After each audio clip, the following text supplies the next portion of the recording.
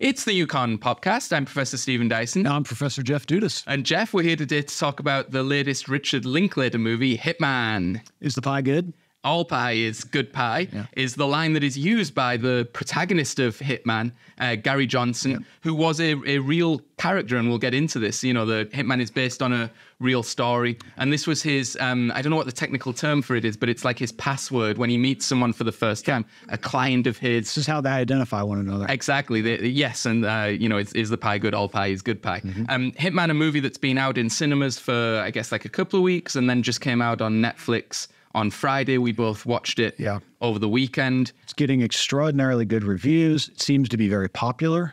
Yeah, it's getting good reviews. I suppose we should start with a sort of temperature check. I mean, what did you make of the movie? I mean, I thought it was very entertaining. You know, we were talking off camera. Within the first couple of minutes, you feel like you're kind of hooked in and ready to go. I agree, and it's an easy watch, which is not to say that we think it's necessarily an insubstantial movie, but it's not kind of super challenging or super difficult to sort of understand what's going on or to identify with the characters, or at least find a way into the characters. So sometimes maybe slightly to the movie's detriment. I mean, a couple of the characters are a little one-dimensional or underdrawn, but in general, they're appealing, attractive people involved in, you know, a caper.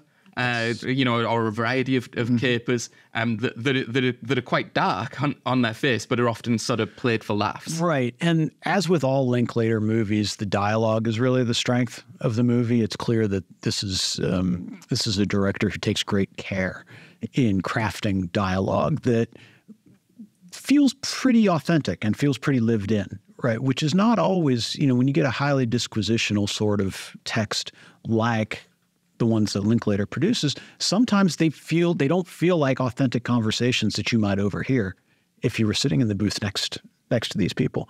And I do think that that's a kind of a constant, a through line with his movies, is that the dialogue feels genuine.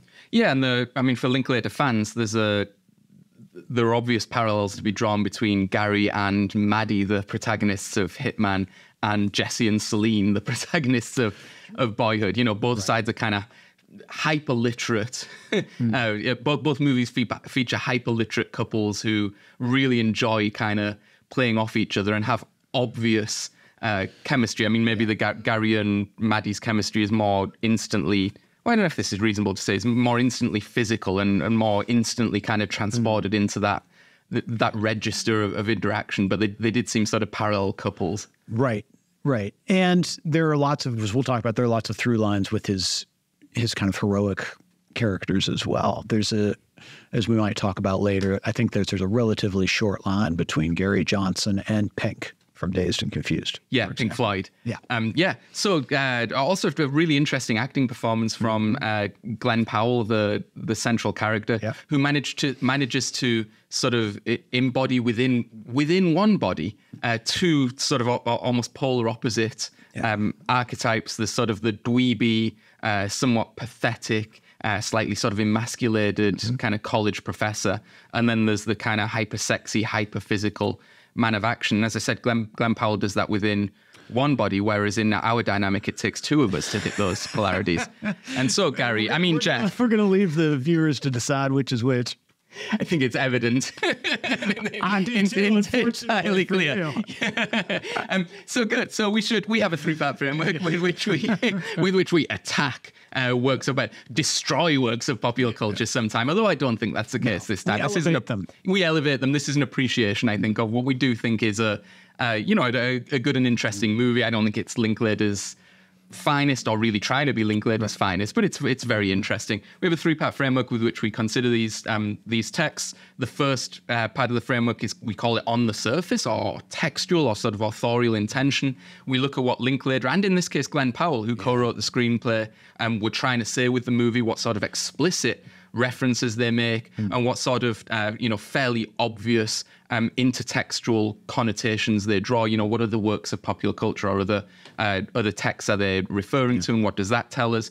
We then move on to a section that we variously call sort of mythologies or ideologies or audience understandings. Do you want to tell us? Cultural themes, the sorts of background, frequently unexpected and unintentional sorts of frameworks of understanding that an audience would tend to bring with it as it was watching or engaging the text.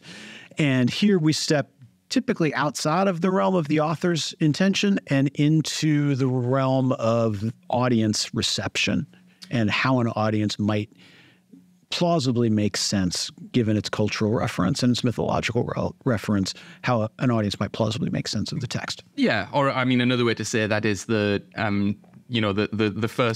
first level is sort of what's encoded into the text by the author, and the second is what audiences might decode in that classic kind of encoding, decoding model of popular culture. And then we move on to a third section, which we call critique, in which we examine the text for what it might be saying about the nature of the taken for granted in our reality, how it might problematize that, how it might offer alternate modes of being and modes of living. And very interestingly, that always sounds kind of highfalutin, but we always manage to find some way in which a work of popular culture is either critiquing often mythologies of society, level 3 critiquing level 2, or offering some alternative, or sometimes we end up talking about what critics have said about the text, and do we agree or disagree with the reception that it's getting. Yes. Okay, so we should dive into it. Let's go. And we'll be right back with our first section, On the Surface.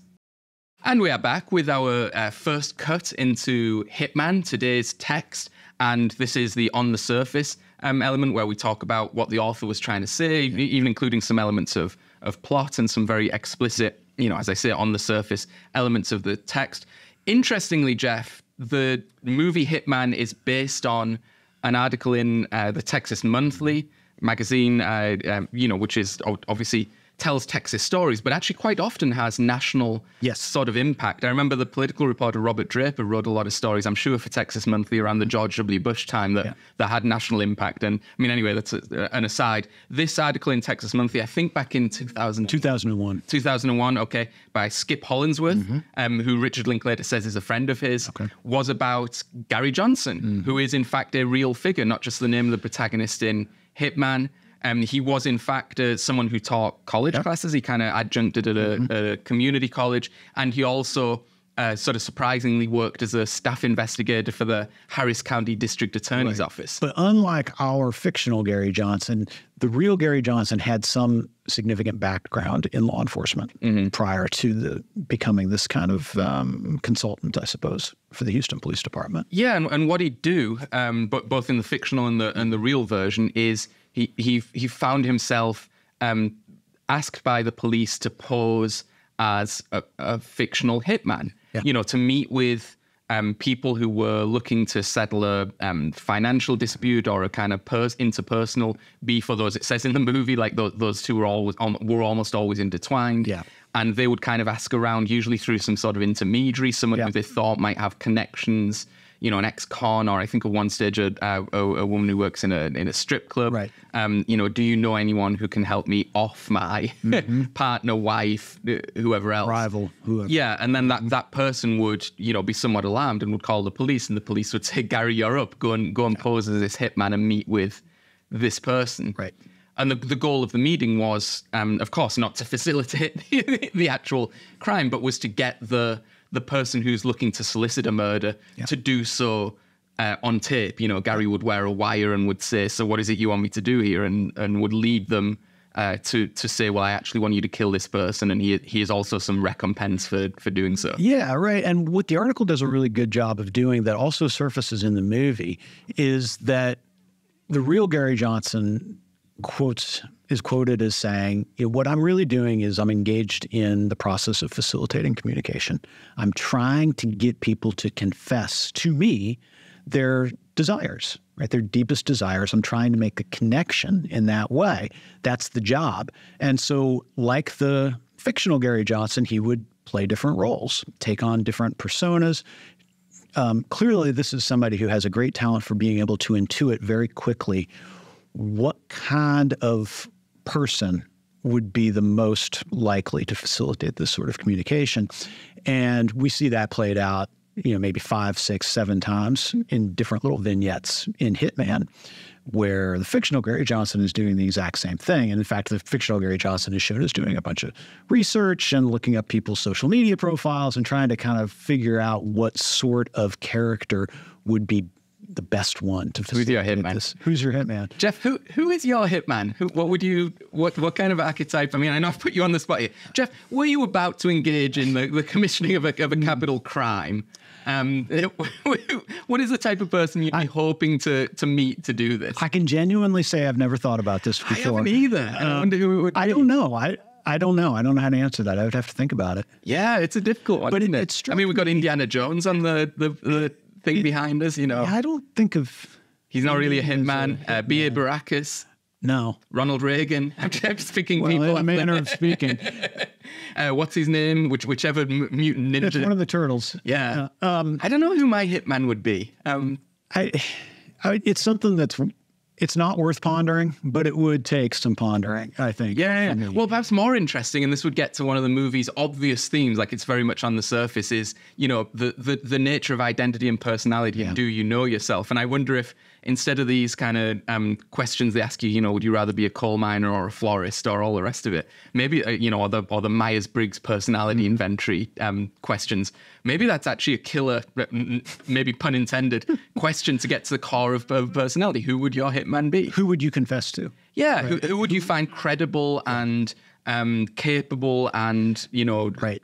Someone you could trust with this task? And it struck me as we've been talking and as I was thinking a little bit more about the movie, as you noted, it very much is meant to be the duality of a hitman and a college professor, as though these things are remarkably different kinds. Whereas we know they're very similar.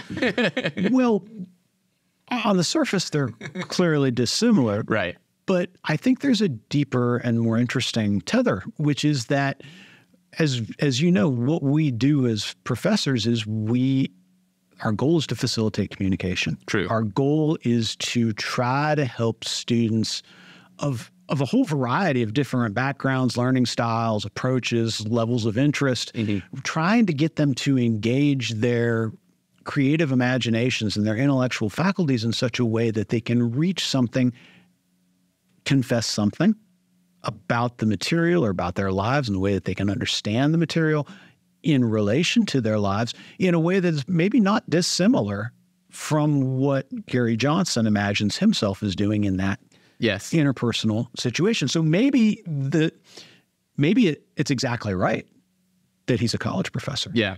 Because that is what he's doing. He's standing in front of an audience trying to figure out which role, which persona is going to be the one to most effectively draw out a whole variety of different types of people and learning styles. And it is performance. Like every time you step in front of a class, you're giving an element of yourself, or you're maybe playing up an element of your personality, but it's not at all the way that you would interact in any human in a normal set of circumstances. And it's not the whole of one's personality either. It's amplifying certain traits and it's suppressing others, which is exactly what Gary Johnson is doing as well. Right.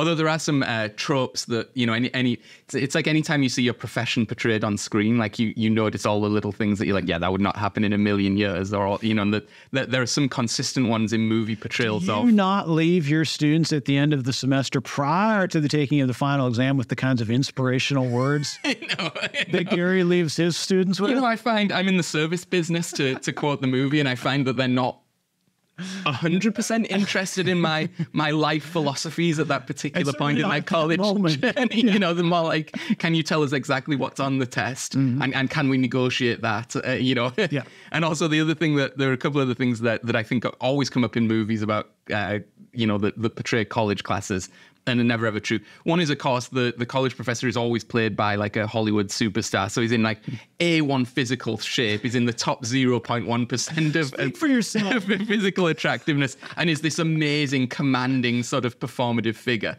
The second one I always think is funny about any portrayal of psychology by people who are not psychologists is the assumption that what it actually is sort of mind reading, and the knowledge of psychology gives you it's like it gives you a perfect ability to manipulate people, to instantly look at them and say, this is your archetype, this is how I push your buttons, and whereas actually confers none of those abilities. And I don't want to get in trouble with psychology colleagues, but there are serious questions as to what is actually reliably known about any elements of psychology. One thing that is potentially interesting is that this is also the therapist's job, right? The therapist's job is to get the client talking. Yeah, and get the client to frame their life experience in a way that is revelatory even to them. Yeah. But there's that conflation of psychology with psychiatry all the time, or psychoanalysis all the time. That conflation is made. Right. The other thing I always find very funny is, I read reviews of the movie, and they'd say, he's a professor and he's really struggling because his students are like the least engaged people you've ever seen. I watched those classes; those were amazingly engaged. Like they're all there. None of them are on the laptops. They're all listening to what he says. He asks the question, and they put their hands up on multiple people to answer. This would be this is really a top level result that he's been able to achieve that I, as a less talented professor, am not always able to achieve. It's a dream scenario of only which some of us can, in fact, aspire. Yes, yeah, exactly. So, so there's that. What else are we going to talk about in terms of the text? I think maybe some of the intertextual reference that are in there. So one of the big points that the Texas Monthly article makes, which is then recycled as a pretty important plot point in Hitman as well, is that this type of hitman for hire doesn't actually really exist in the world. There are hitmen for organized crime, right? But the idea that you can kind of go out and hire somebody to do this sort of work is almost entirely a pop culture fiction. Yeah. It's a Hollywood fiction in particular. And I think Linklater is pretty interesting and astute technically when he's got those montages in which he's interspersing the different famous iconic movies that portray hitmen. Then there's one of the things that's very obvious is that he has Gary Johnson dress up as famous fictional hitmen. Yeah. And so the American Psycho guy is clearly in there. Yeah. And was the Russian guy supposed to be like a Bond villain, or was from that from a different? So the thing that I've seen most recently, I mean, it's reminiscent of the serial killer from the most recent season of Fargo, but I'm sure it's a reference to a different fictional character. Yeah, exactly. And they've got like the scar or the facial tick or whatever. Lots of kind of neo-noir movies are referenced there. I know we talked about, and you hadn't quite seen this, but I talked about Michael Mann's Collateral and Tom Cruise's character. But as I explained to you, the character in Collateral is just an archetypal hitman. And we're going to come back to this, I think, in mythology. But it's a rom-com. Yeah. Right. It's got all of the elements of the rom-com. It's got the meet cute. Yeah. It's got the sort of torrid physical and emotional connection that goes on for the second act. Then it's got the reveal that, something is amiss, right? The characters are, or at least one of the characters is not what he seems, or he or she seems to be. In this case, it's what he seems to be. And then there's the reconciliation. Yes. Right. So it's got all of the classic elements of the rom-com in addition to these sort of other kind of neo-noir elements and more straightforwardly comedic elements. Yeah. I thought Breaking Bad was in there. The notion of the teacher who is dweeby and down on his luck and then becomes... not only turns to a sort of criminal or criminal adjacent type enterprise, but in that process becomes a much more like self-confident, assertive figure. Well, and the other character that's exactly like that is someone you already referenced, Indiana Jones. Yeah. Right. Who is always portrayed as a harried, kind of very uncharismatic archaeology professor. Yeah. But as soon as he steps out of the classroom, he becomes this swashbuckling, heroic figure engaged in pretty dubious ethical behavior, perhaps not illegal. He does kill people. Yes. So there is this kind of, you're right. I mean, there are all these little references that are embedded within the text, some of which are clear and obvious, many of which are not. There's that great article, and I'm blocking on what magazine it was in, but I'm sure you can find it on the internet. But there's like that great spoof article, Professor Indiana Jones's tenure review. Is that Professor Sweeney's? Yes, that's it exactly. Professor Jones. We've noticed several absences from campus. While your field work has great inherent interest, blah blah blah. You get the general idea. The other thing that I think we should talk about in this section quickly is the intertextual references to Linklater's previous movies, and to his oeuvre. as we'll talk about a lot, I think, in the next section, this is a story about identity, self-consciously a story about identity, the capacity to be able to shape and to choose identities that you are either more interested in or that better suit you, or that feel more authentic for whatever your lived experience is. And that is very much a constant theme, right, in Linklater's movies. And they go back, I had mentioned earlier, I think that the one clear analog in Linklater's catalog to the Gary Johnson character is the Pink Floyd character from Dazed and Confused, in which you've got this character who seems to be trapped within a pretty obvious, well-defined identity. For Pink, it's the high school quarterback of the high-powered Texas football scene. And it's an identity he's uncomfortable with, or at least ambivalent about. And he wants to explore, step out of this role. And it's exactly that which makes him the heroic character. Yeah. Right. As opposed to in Dazed and Confused, the Ben Affleck character, who is so arrested in his moments of immaturity and sadism that he self-sabotages so that he can stay in high school for longer to repeat the same rituals over and over again. And so there's something about the Gary Johnson character that is very evocative of those early Linklater meditations on identity and the capacity to shape one's identity, to pick and choose different roles and different types of personality, and maybe the limits of that capacity to do that. Yeah. And I think that's something we're going to come back to, because the notion of identity and its malleability and its relationship to the environment and all the rest of it might actually be something we could touch on in critique. Yeah. Okay. Anything else you want to say on this in this first section, or should we move on? We are ready for myth. Okay, so we will be right back with our second section, mythologies. And we are back with our second cut on today's text, the Richard Linklater movie Hitman. We are moving now, Jeff, to the level of myth. Yes. And what are some popular kind of collective cultural structures that people might bring to the movie that would help them understand the movie. I think this section sort of writes itself in the case of this movie, and it's almost so you're hit over the head with it so much you almost wonder if this shouldn't be in the on the surface section.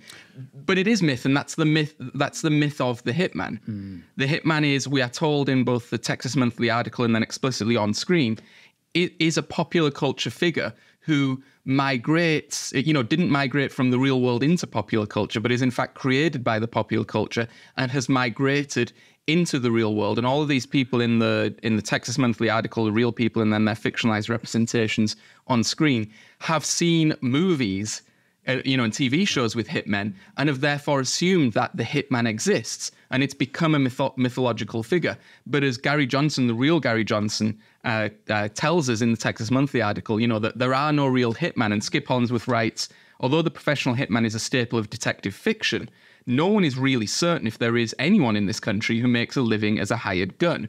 Nevertheless, the myth remains intact among a certain subject of Houstonians, that if they just hunt hard enough, they will find that special someone willing to murder a complete stranger in cold blood. And of course, there is a total mismatch between what would happen to you, especially in Texas, what would happen to you as a serial murderer in what is obviously not a crime of passion, but a premeditated, slightly and economically motivated killing. What would that be worth to you? You'd certainly get the death penalty. I mean, who is going to take that deal?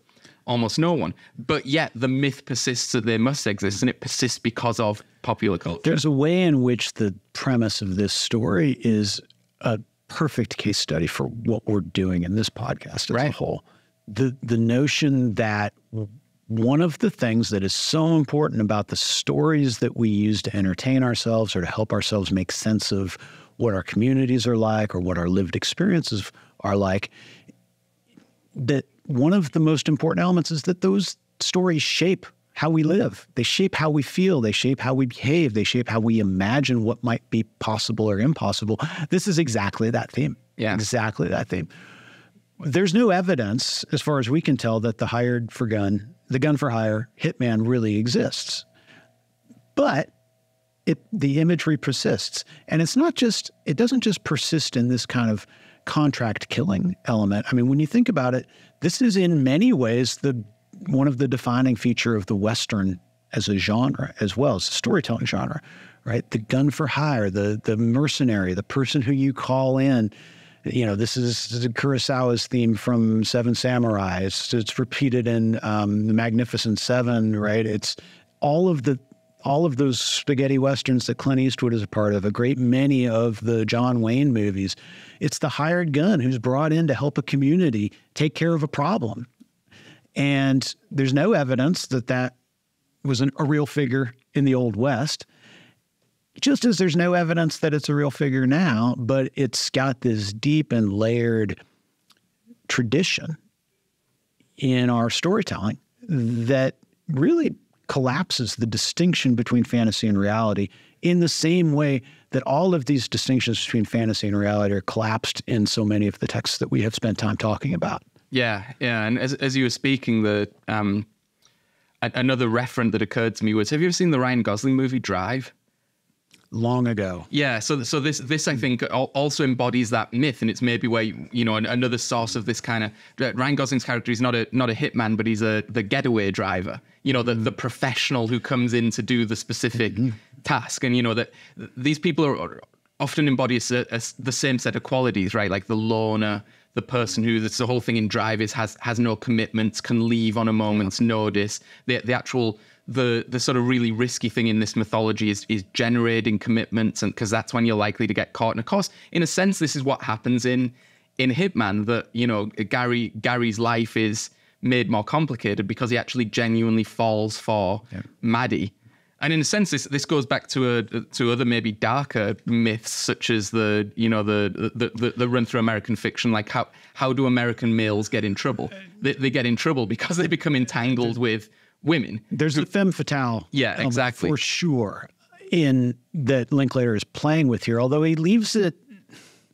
This is one of the interesting things, or maybe from a different point of view, frustrating things about the character development here, is that it very much seems like the Madison character is going to be a femme fatale. She seems to be running a side game. It seems almost clear from the first moment that we meet her that she's running a side game. She's not who she seems to be, that the story is significantly more complicated. And there are hints, I think, throughout, particularly in the portrayal of the husband, that the story here is not exactly how Madison is portraying it to Ron, a.k.a. Gary. But she's never really fully embraced in the femme fatale mystique. Yeah. But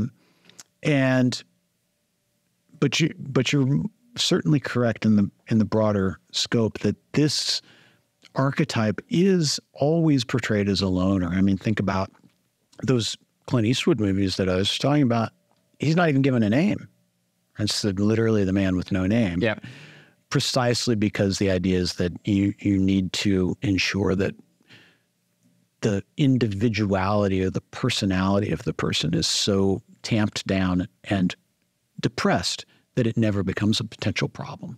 Yeah, and the hitman is in many representations like this very precise, self-contained figure who's really professionalism and precision is the core thing. Which is, now I think about it, the sort of cartoonish elements of some of the hitmen that Gary Johnson portrays.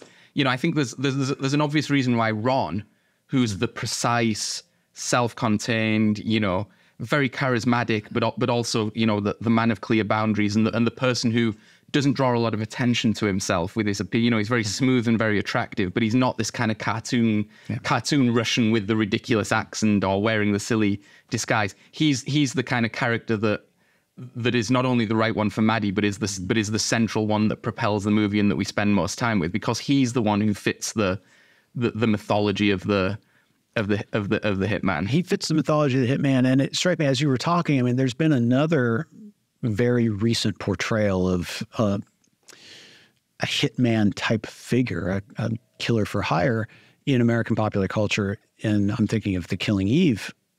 Yes, with Villanelle. Yeah, and what's interesting there, right? There's a gender component that flips the typical archetype on its head, but she's always portrayed. She's always wearing costumes. She's always, trying on some slightly different identity in order to do the job. And so even there in a show that is self-consciously looking to subvert the genre expectations, it's still relying upon this kind of person from nowhere, right? Person with no name, the kind of chameleon-like ability to inhabit different identities and different personalities in order to appeal to different clients, or in Villanelle's case, different victims. Yeah. A related mythology that occurred to me, and I don't know if you saw the same thing or you think it was present, was the linkage between kind of sex and killing, and that the hitman is not just a precise figure, but is also a deeply attractive figure, and the kind of assumption that's tied up in this, which is counterintuitive when you think about it, because you think if you meet someone who kills other human beings, is that really going to be hot? I'm not sure I would find that hot, but certainly in portrayals of hitman on screen and in the story of Ron and Maddie, he's when he's Gary, he's not sexually attractive at all, and he kind of has this ex-partner who had critiqued him for being too kind of pensive when having sex and all the rest of it. As soon as he becomes Ron, everyone wants to have sex with him, including like his colleagues at the workplace and his students, and obviously Maddie, who finds him this incredibly sort of hot figure. Yeah. And that seems to be a mythology maybe more than naturality. I don't know, not having, met many hitmen. It seems to rely upon that kind of element of danger. Right? Yeah. The notion of the danger and mystery is frequently people sometimes find exciting. Right. And then it's kind of transmogrified into exciting is understood as, registering in the domain of sexual desire. Yeah, but like women like bad boys seems to be the thing that's so now and also I mean, to just say, to throw back to Killing Eve, it's the same thing in Killing Eve, right? That it's Villanelle is this extremely sexually attractive character, precisely because of that element of danger and mystery. Yeah, I mean, now we're in this territory, and I don't know what you're going to think of this, but one mythology we often talk about are kind of gender roles and gender stereotypes, and we've hit on some of them, but I wonder if we need to kind of sharpen this up a little bit.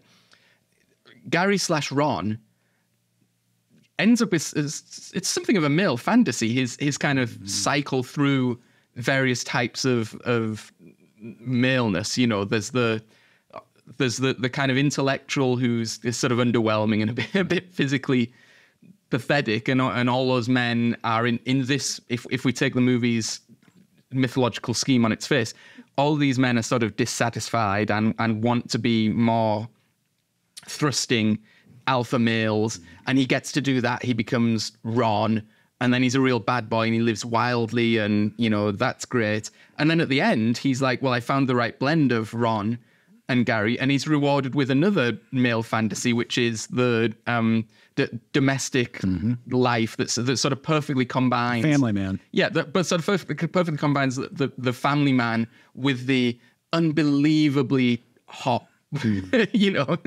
wife who's also excellent domestically and whereas, and then I wonder does Maddie get sort of shortchanged here a little bit, because we meet her as the hyper vulnerable person in need of rescue by the man. She then cycles very quickly, and tell me, I mean, I'm just putting this out there, tell me if you think this is way off base. She then cycles into the hypersexualized femme fatale, and then she's, a domestic support for Gary/Ron's male fantasy. Is that too harsh, or is throughout she's an object of suspicion? You just can't help the feeling that she's playing someone, even though it's never quite paid off. Yeah. The movie leads us to think that she's highly deceptive at various points. And in the exact moment when you imagine as an audience member that the femme fatale routine is about to come to fruition, right? The femme fatale never does the deed themselves. No. They manipulate the mark, right, essentially, into doing it for them. Right. At that moment, she does, in fact, do the deed herself multiple times. Yes.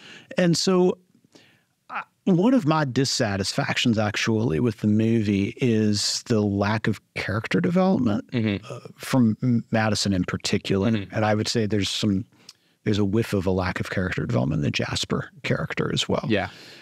But I agree. I mean, I think it's unmistakably the case that we are supposed to see her as an object of suspicion from the beginning, as we talked about earlier.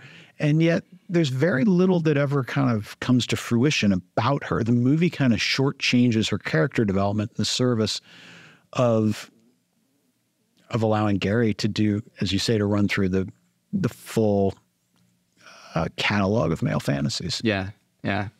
Okay. Do you think we hit I mean, we were going to talk about the American notion of the confidence man. Do you think we hit that sort of hard enough, or is there are there other things you wanted to? So, I mean, I think it's worth thinking a bit through a bit more about this sort of the notion of the confidence man. I mean, what Gary is doing in his persona as a fake hitman is that he is a confidence man, as we talked about earlier. His goal is his charge is to, as quickly as possible, determine the deepest and darkest desires of his marks, right? And they're literally marks here, right? He's trying to put them in jail, right? He's trying to get them to confess. And so he's offering up what they most desire, and he's trying to facilitate that in the classic way of the American confidence man in particular. But there's also a notion underneath the surface of the confidence man as a kind of iconic American character, as someone who comes from obscure or somehow dissatisfactory origins that are somehow holding them back, or that somehow are restricting their true potential and capacity, and that there's something about American life that invests them at least with the desire to go out and remake themselves, to turn themselves into the sort of character that, when Gary turns himself into Ron, what is he doing if not retreading the fictional ground first marked out by Jay Gatsby when he turns himself from Jay Gatz into Gatsby?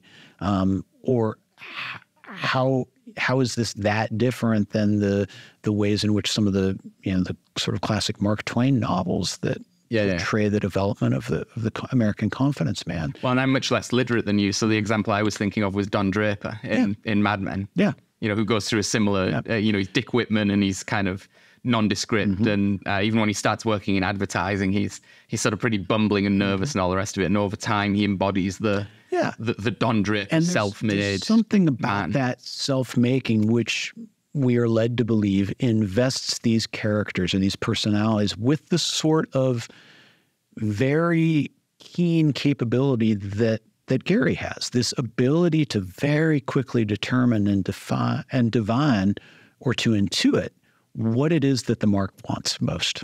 And then a malleability of personality and approach that allows them to present themselves as that thing, right? That will evoke or evince the deepest desire. Yes.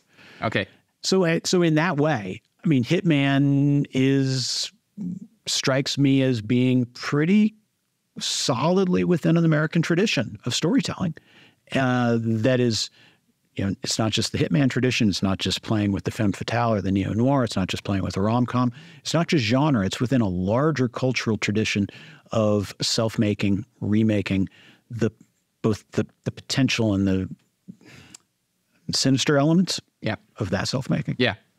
Okay. I think that's good for myth. Yeah. And we should knock that one on the head, and we will be right back with... is that not a phrase you use in America, knock it on the head? I thought it meant something different in Britain. We're going to talk off camera about what Jeff thinks the phrase knock it on the head means, but it means sack it off, which is another British phrase for this particular thing we're referring to is finished. That particular thing is section 2. That's what I thought. So we're going to have an off-camera discussion about British cultural idiom, and we'll be right back with our third section on critique. And we are back with our third and final section of today's discussion of the movie Hitman. This section is called Critique. We should dive straight into that. I think one category we wanted to talk about that the movie plays with that's maybe subversive or makes you think, more deeply about received reality and received ways of doing things is the movie's commentary on just how malleable identity is and what it means to have or maybe not to have a core or to have several cores. What did you make of that? Yeah, you're right. It is on the surface in a certain way. There are multiple conversations amongst the characters about this kind of shape-shifting capability and about the promise and the limitations of it. It also points to, as we were talking about earlier, maybe the characteristic theme of Linklater's career, which is the breakdown between fantasy and reality. Yeah. The way in which people live and we work ourselves through lived experience with a kind of dim awareness of the real and the fake, and that the shape-shifting of identities, the chameleon-like capabilities of a character like Gary Johnson sort of illustrate this malleability between the real and the fictional, I suppose, in a very clear and heightened way, right? That he is a kind of a savant, right, of shape-shifting. We see this over and over again in Linklater's. We were talking about his very early movie Slacker. And Slacker is a case study in all of these people who are living lives that are shaped by and informed by untruths and unrealities. Every one of the vignettes features at least one character who is fairly deeply enmeshed in some kind of wild conspiracy theory. And they're living lives that are clearly deeply shaped by the paranoia, but also the thrill that they get from imagining that they have decoded the universe in a way that others don't understand. And there's something about Gary Johnson's shape-shifting that is thrilling as well. It's thrilling both to him and it's thrilling to the audience to see. He has decoded some kind of larger reality about the capacity to inhabit and then step out of different roles in ways that are seamless and that appear to be highly persuasive to at least some people some of the time. Yeah, he's got kind of a cheat code of the universe, right? He's figured it out, and now he's playing it on an easier mode, or he's able to progress further in the game, and get what he wants. And it's his facility with doing this gives him great power. Yeah, right? Or at least in his own. I mean, it does give him great power, right? He's put into a position where he's sort of catching would-be criminals, but it's clear that it elevates him as a person. Yeah, that he's getting an incredible thrill. Right, and it's quite a narcissistic movie in that from Gary's standpoint, because it's all based on deception, and he's not. There's a lot of roadkill along the way, like all these people that he gets to say on tape that they want to kill people. They're all shown then being arrested and kind of put in court, but you never kind of follow their stories. I mean, aside from Madison, you never follow the rest of their stories and see what that did to their lives or how they reached some sort of resolution. Although I guess isn't there the married couple or who repent of. I guess maybe this is unfair, but it is quite a dark. Yeah. It's a dark cheat code he's uncovered. It's not based on his finding of his true authentic self is dishonestly arrived at, or it's arrived at through kind of underworld means. I'm not sure I'm quite expressing that sharply. And as you were speaking, it struck me that maybe we have misunderstood the characterization of Madison as well. That where I was maybe inclined originally to think of it as a kind of an oversight, a lack of characterization, kind of a fault, it may well be that her sincerity, her utmost sincerity, is intended to set off against Gary's duplicitousness. We are primed to imagine that she is going to be just as duplicitous and manipulative as he is. And in fact, she ends up being, as far as we can tell, quite sincere. Yeah. It's not clear that she ever lies. It seems like she's going to, right? It's the whole thing, as we have talked about multiple times, is set up so that it seems like she's going to be this manipulative femme fatale character. Clearly, it seems like she's running a game. It turns out, as the movie tells us, she's not in any way. She ends up being honest to a fault. She confesses her murders immediately to Gary, a.k.a. Ron, in a way that is not in the least bit duplicitous, right? And so I wonder if that's part of what's going on here, that there might be a certain way in which I don't know if she's the hero, the kind of. So she has more agency in your reading than we. She has a lot more agency and a kind of sincerity and transparency that seems at odds with certainly with Gary, but with a great many of Linklater's sort of iconic characters in this vein. Yeah, that we're talking about, right? That she is not playing a role. So even though we, as audience members, we think she is. Yeah. So very early when she meets Gary, maybe in their first meeting, maybe it's the key line of the movie then in this reading where she says, what if this is like the best decision I ever made to meet you? And it's the best decision because it's for me. Mm-hmm. It's something I've done for myself. So in that reading, she's kind of getting out of an abusive marriage through her own efforts. She's successful in doing so.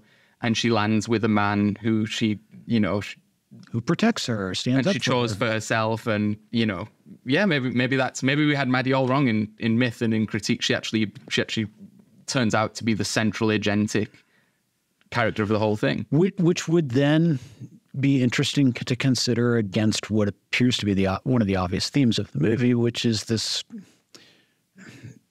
what appears to be the empowering character of being able to shapeshift. Yes.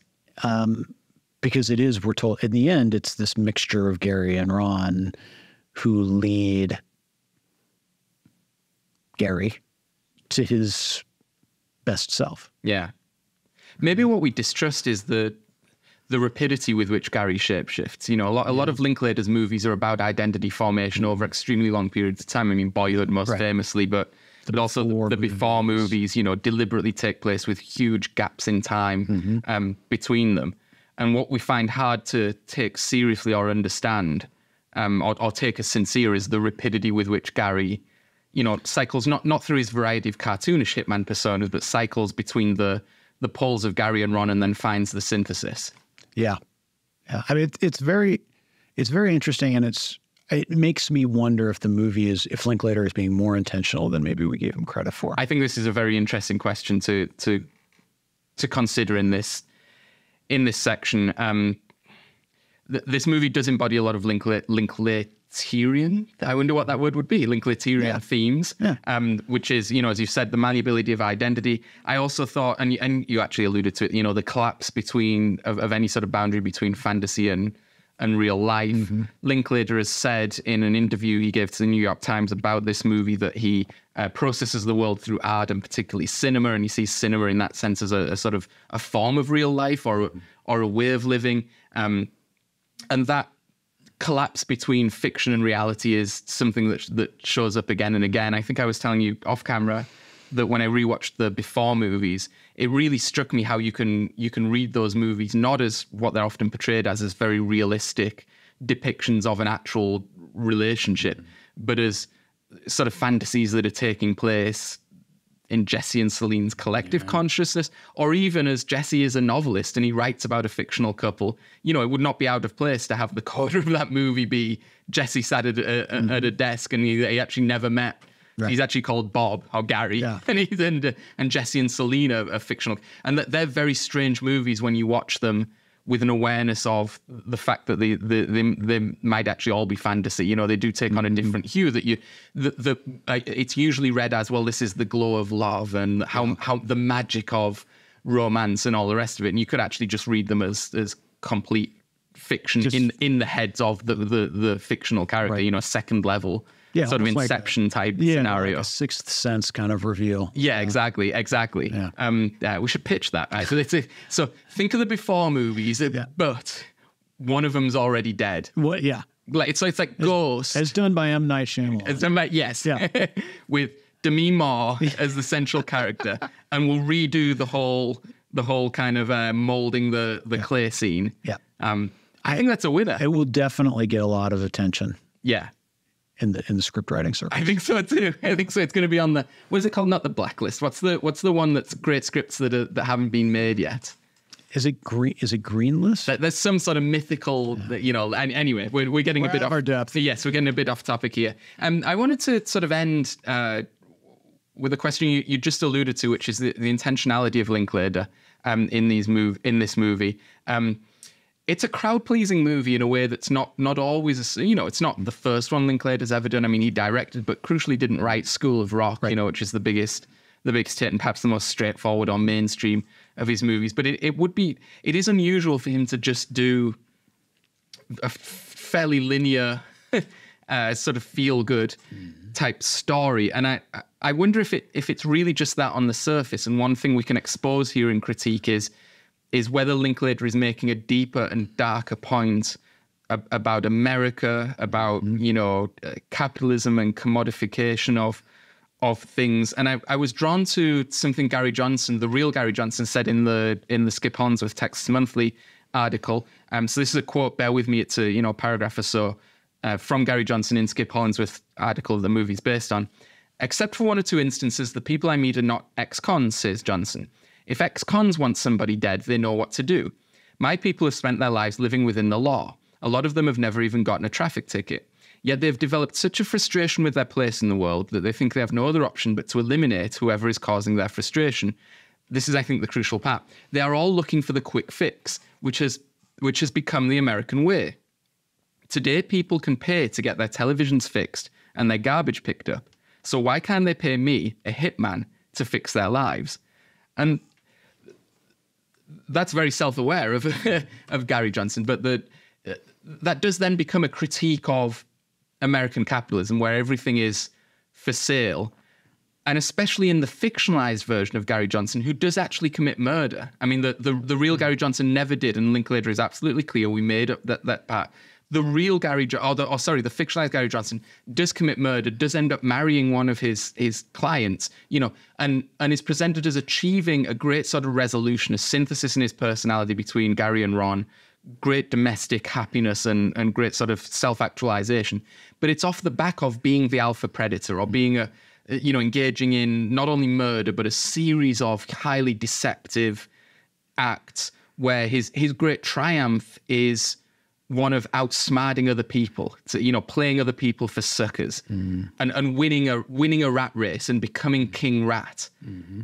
And I do wonder, if you put those things together, what the real Gary Johnson has said about the essentially commercial nature of the transaction, and then what the movie is saying about how the fictional Gary Johnson achieves resolution. It's presented as a happy ending, but it's actually a very dark critique of how you succeed in contemporary America. Yeah, it's a dark ending, and it's also it's the full embodiment and an achievement of the confidence man ethos. Yes, right. This is the ultimate goal that Gary has done. He's both, as you say, integrated the different constituent parts of his identity.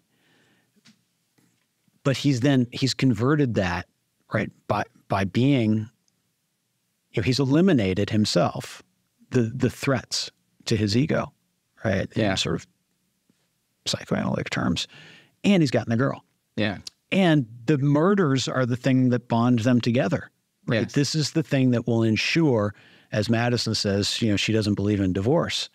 Well, this will ensure that will never happen, right? They cannot get divorced. They cannot separate one another because they're bonded not by trauma, but by murder. Yeah. And this, I think you're right. It's a very dark ending.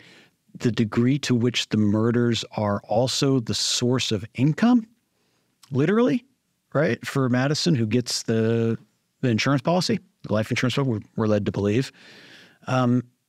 It points to the commercial elements, right? It's the ultimate con that has been successfully pulled off, and audiences are clearly intended. It's the happy ending of the rom-com, but it's dark for sure. Yeah, I mean the thing that was the comparator that was coming to mind when you were talking just then was Blade Runner. I mean, this is Blade Runner, right? Like, Rick Deckard undergoes a journey of self-discovery. His job is hired gun. He goes around and kills people. But is it really killing? Because it's all commodities, and they're not really people anyway, And through this, he meets a femme fatale who seems to be deceptive, but actually turns out to be very sincere, and they end up in a domesticated situation. Yeah. And like Blade Runner is the classic dystopia, the classic critique of American capitalism and the commodification of personhood, and the kind of unstable nature of boundaries and realities and so forth. And maybe this is way off into weird professor land, but actually I think if you watch those would be an interesting back-to-back showing. And you could ask, maybe Gary Johnson could ask his students, why don't you analyze the themes in these two movies, one of which weirdly features me, but hey, maybe this is Hitman 2, the plot of Hitman 2. Yeah, I mean, all that strikes me as very interesting and on point. And then I was also just remembering as you were talking that So Maddie and Ron collaborate on the murder. But how is the eventual murder actually accomplished? It's by putting a plastic grocery bag over his head. And so that strikes me as, it may not be intentional, but it's evocative, right? I mean, it's literally taking a piece of commerce, a marker of advanced capitalist states, the supermarket. And that is the mechanism according to which the murder is finished, the relationship is consecrated and bonded, and the ultimate con is achieved. Yes. Yeah. Yes, and when Gary does that, when he puts the bag over the head, she says, like, what is this or whatever, and he says, it's commitment. I mean, it's like the shopping bag is like the wedding ring. Yeah, wow. Yeah. Okay. Wow, Jeff, this was really critique. This is when when people talk about critique, getting on those, is it a highway? Is it a back alley? Where does it go? No one knows. That, I think, is the essence of critique. We went deep. We did go deep, and now we've got to dig our way out and come back to the real world. Although, is it? Who can tell? But I think we should leave it there. On that bombshell.